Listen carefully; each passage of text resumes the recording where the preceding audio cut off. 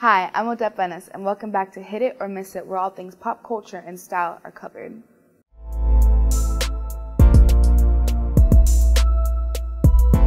By now, every person in and out of Northampton has heard and most likely sung along to Despacito by Luis Fonsi y Daddy Yankee.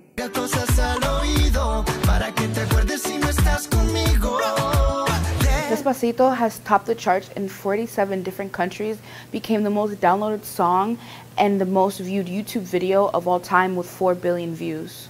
On April of 2017, Justin Bieber joined the remix of Despacito, which many believed opened a door for Latin music to integrate into American media.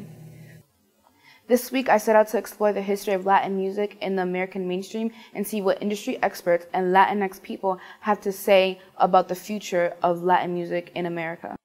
Well, it has a very big role, I think even bigger than a lot of people realize, because there are Latin artists that are not even perceived as Latin artists, and they are very important, and a lot of people like them and enjoy listening to them without even being aware that they're Latin artists. I think over time, I would love to see more artists, Latin artists, come into the music industry and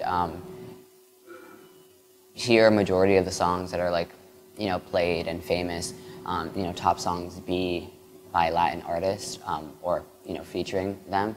And I think that's starting to happen now, honestly, with a lot of rap and pop music.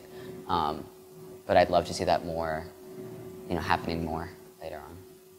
So I think it's an up and coming thing. I am hoping that there are more songs coming out that are like those songs, just so it gets more popular and in the media. Latin music is becoming the biggest growing industry as of 2017. This could be the start or the peak of the Latin takeover. I'm Odette Benes, and this was Hit It or Miss It.